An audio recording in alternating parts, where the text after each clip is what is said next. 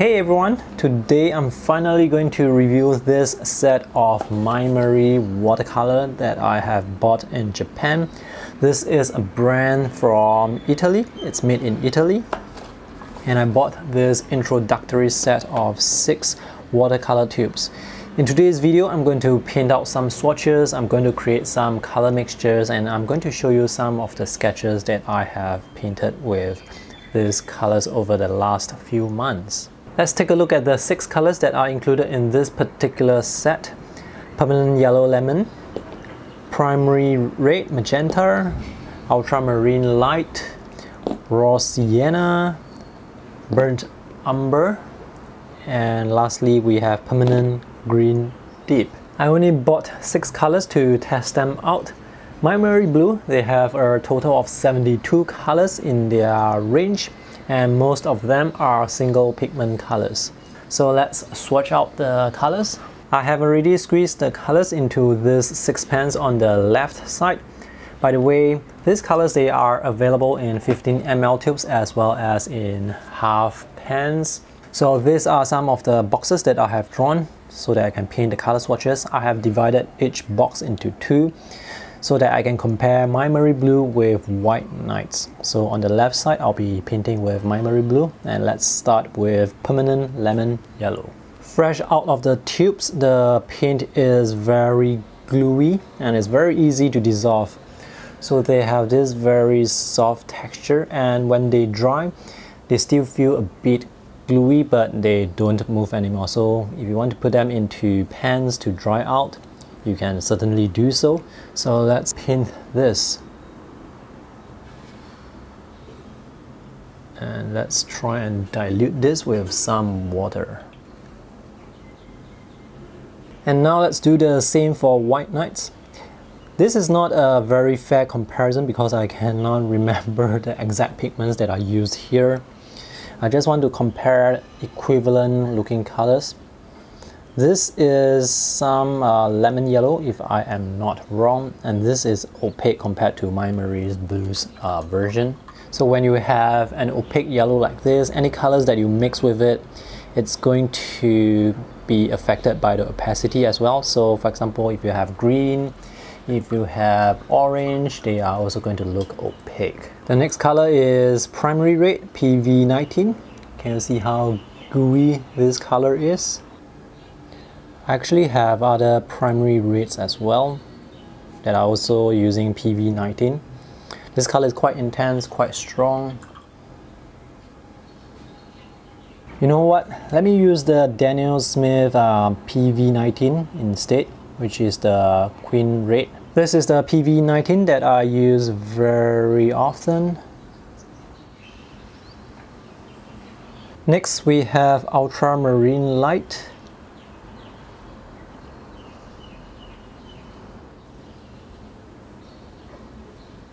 And this is the ultramarine from White Nights. And now we have permanent deep green. This is a mixture of 2 pigments, PY175 and PG7. PG7 is halo green and PY175 is the yellow that you saw earlier. So this particular color, it's a bit more yellowish compared to phthalo green, which is a much darker and more intense color. This is where I want to switch over to using Daniel Smith phthalo green.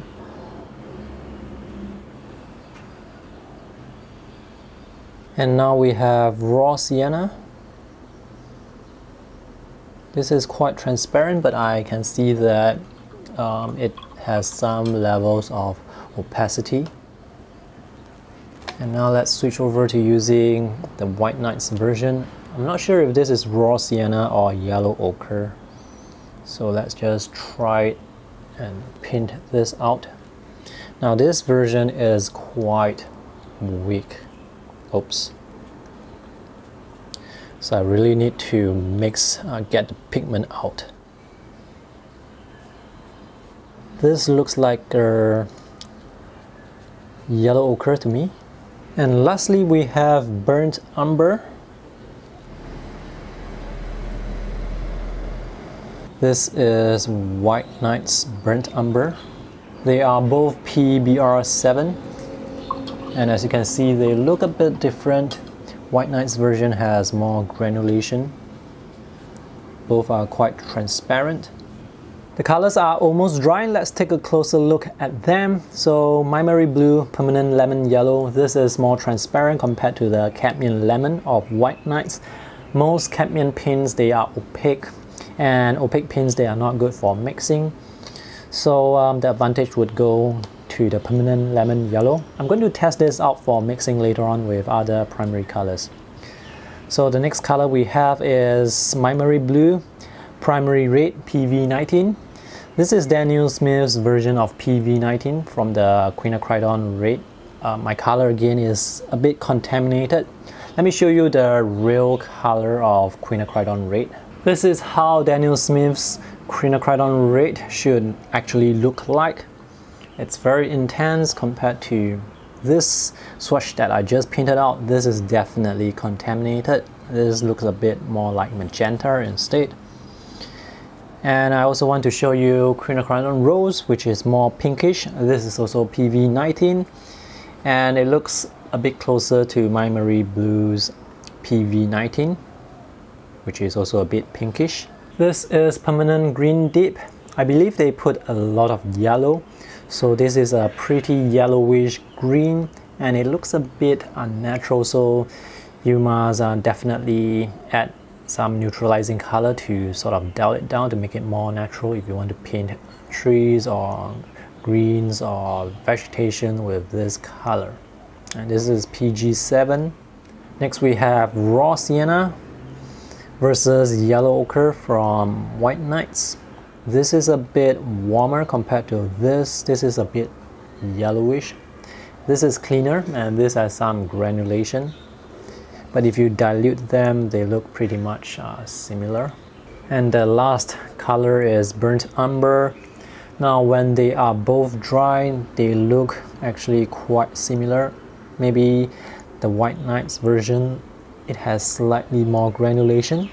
But other than that, I think they look pretty similar. The color swatches, they look fine. Perhaps they are a little bit less intense compared to other brands that I have used.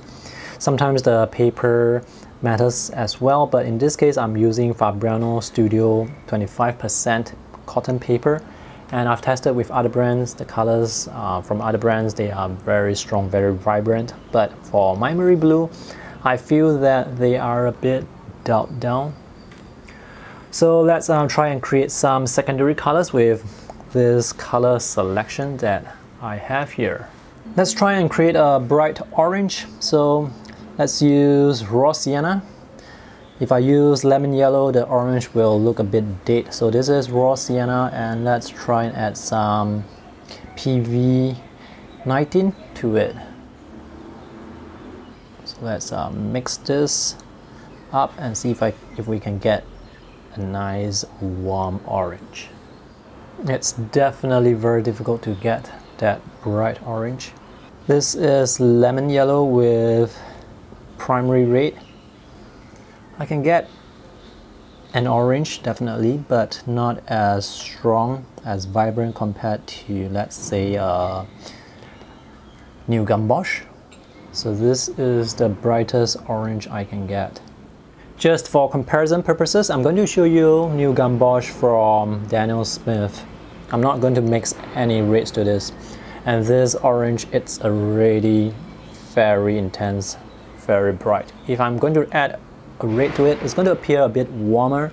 Just for comparison purposes, I have painted Daniel Smith's New Gamboge here on this side. On its own, it's a pretty bright, warm yellow or orange compared to this mixture from MaimeriBlu. And when I add quinacridone red to New Gamboge, I get a nice warm orange, especially around this area here. But this mixture, this orange here with lemon yellow and primary red from MaimeriBlu, it definitely looks a bit dulled down.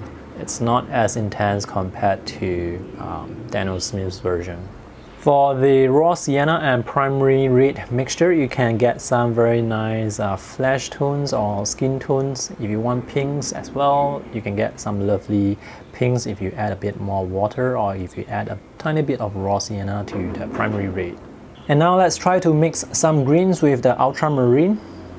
So this is lemon yellow from MaimeriBlu. Let's add a bit of ultramarine, and this is what we can get. Let's make this a bit brighter by adding a bit more yellow.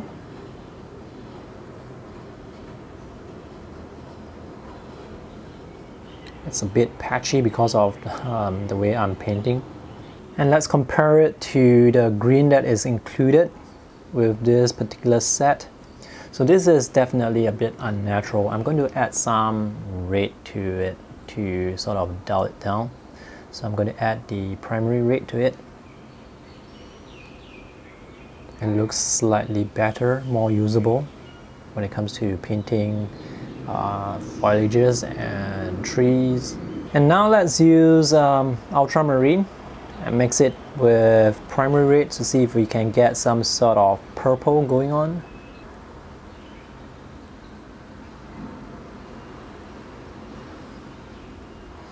Let me try and use more pigment to see how intense this color can be.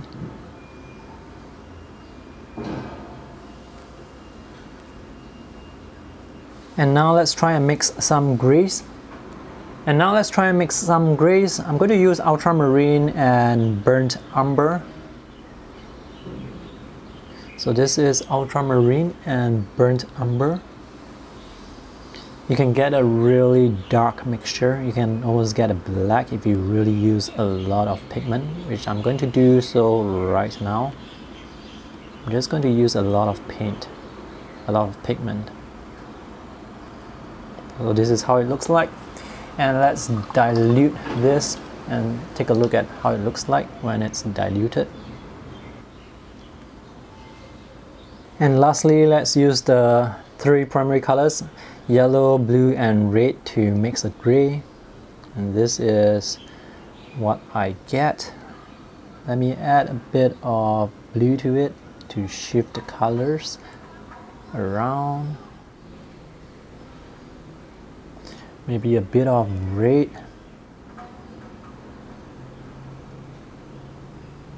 Let's take a look at the other secondary colors that I have here. So for this green, I use permanent lemon yellow mixed with ultramarine light.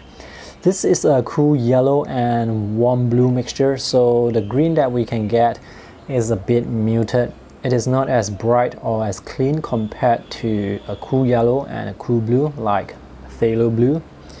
So this is a bit muted. And I can sort of feel that the intensity, the vibrancy is not that strong as well.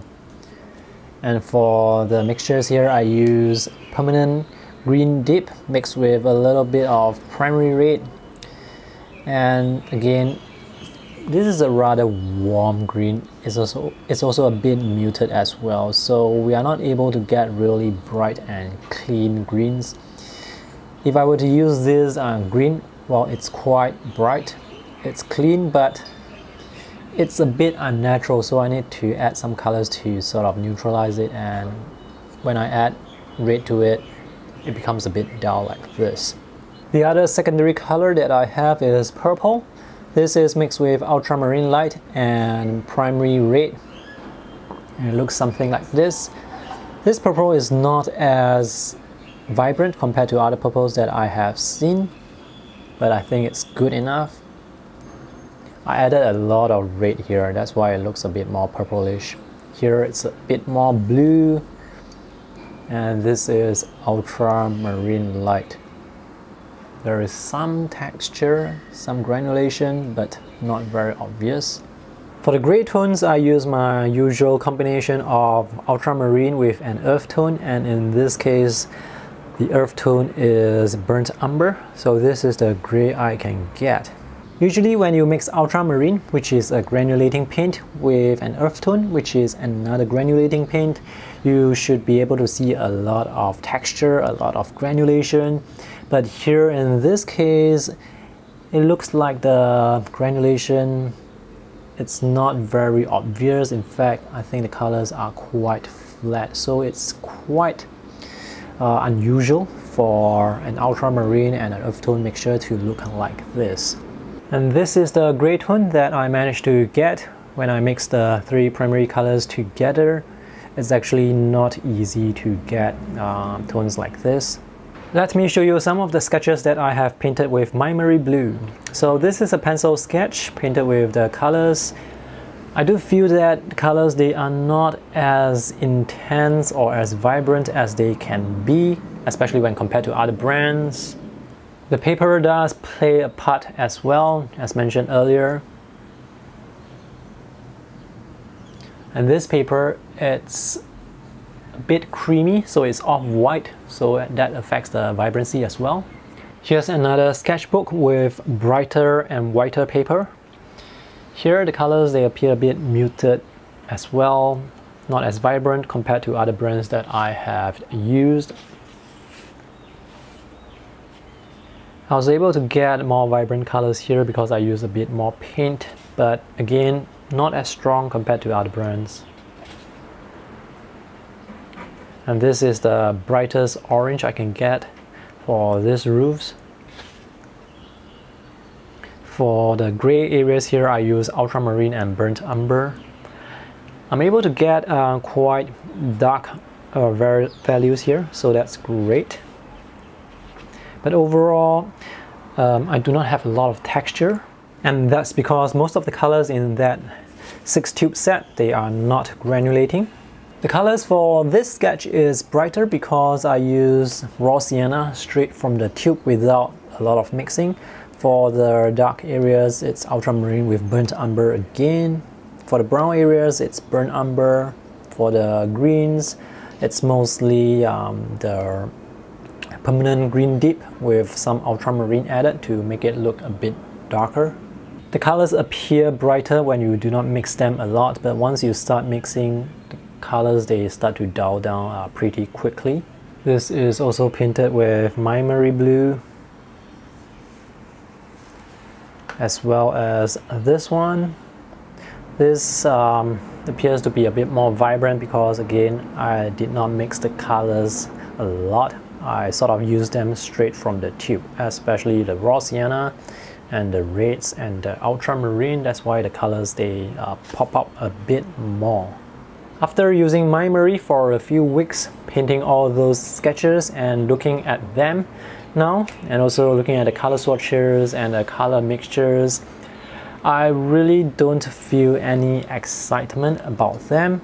I have read a lot of positive reviews about them online, and that's the main reason why I went out to buy them. But looking at the color swatches, looking at all the sketches that I have painted with them, I'm not really impressed by the quality that I'm looking at. The quality that so many reviews have talked positively about. I'm just not seeing that here. I mean, as color swatches, they look fine, but when I use them to paint my sketches, I don't really feel the excitement, especially compared to other brands that I have used before. For example, when I first tested Daniel Smith, or when I first used Mission Gold watercolors, straight away, immediately I can tell that those are quality paints the moment I laid down the first wash on the paper. But here, with the first sketch that I painted with MaimeriBlu, I had a bad feeling about it, and that feeling never went away, even a few months later.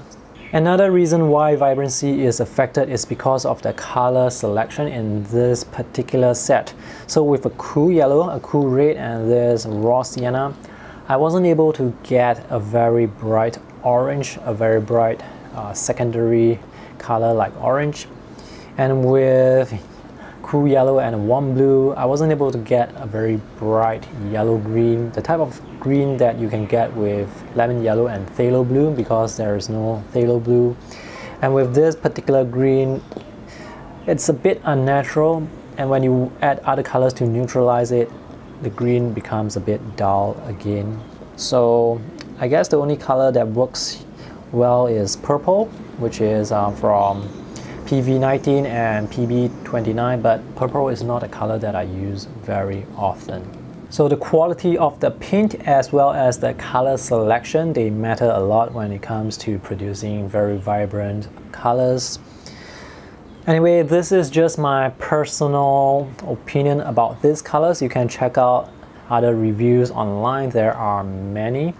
And recently I have watched a video from Steve Mitchell from MaimeriBlu Watercolor. He has just bought a set of MaimeriBlu, so you may want to wait for his review. I mean, he's a very good painter, so he may be able to create some magic out of the paint. I also recommend you to check out Denise Soden's review for MaimeriBlu. She runs the YouTube channel in liquid watercolor. And finally, you can also check out Jane Blundell's review as well. She has painted all the color swatches for MaimeriBlu on her blog. I will put all those links in the video description below so that you can visit them and do more research on these colors. So that's all for my review today. Thanks for watching. I hope this is helpful. If you have any questions, let me know in the comment section below. And see you in the next video. Bye!